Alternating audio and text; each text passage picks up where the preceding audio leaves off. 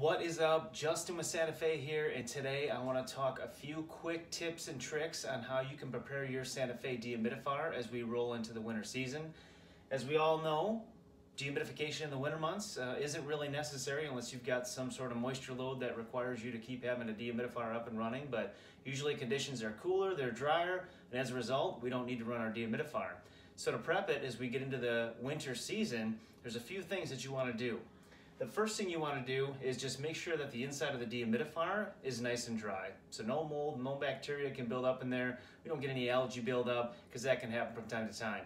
So what you're going to do is you're going to turn the fan on. There's a fan switch on your dehumidifier. We're going to turn that fan switch on and we're going to run that fan for about 2 hours or so.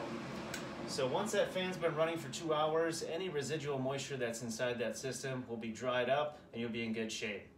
The next thing we want to do is just make sure that that drain hose is nice and clean.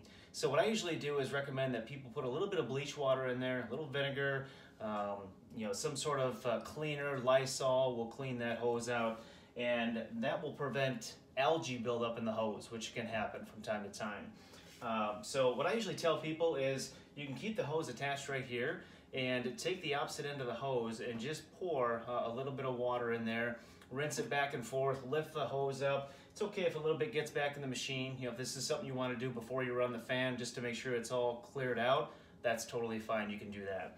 So that'll help prevent bacteria and algae from building up in that hose. The next thing you want to do is just go ahead and change the filter on the system and get it ready for next season. So I've got the Santa Fe Compact 70 here. It has 2 filters. It has just a pre-filter on it that usually you don't need to change out, but maybe every 3 to 4 years. Whenever it breaks down, in the meantime, you can vacuum it off. The main filter, the 1-inch filter that sits behind here, is a 9 by 11 by 1-inch filter. This is a MERV 13 filter. You want to replace that out typically every 3 to 6 months. Otherwise, usually every dehumidification season, you want to get it ready for the next year. So you go ahead and pull that out, throw it away. It's a throwaway filter. Put a new one in there. Pop your pre-filter back on, and then you're good to go. That way next season you have everything set and ready to go, so you can just fire it up and get it going. The last thing you want to do is just go ahead and unplug the dehumidifier. Since there's no need or use for it to run, again, if there's no moisture load, you can just go ahead and unplug the dehumidifier or turn the dial all the way counterclockwise to the off or more humid position. Last thing, if you have a condensate pump, similar to that drain hose and clearing it out, there's a couple of holes in the condensate pump. What you can do is just pour a little bit of diluted bleach water in there or vinegar, again, any sort of Lysol cleaner, fill it up. There's a reservoir on the pump.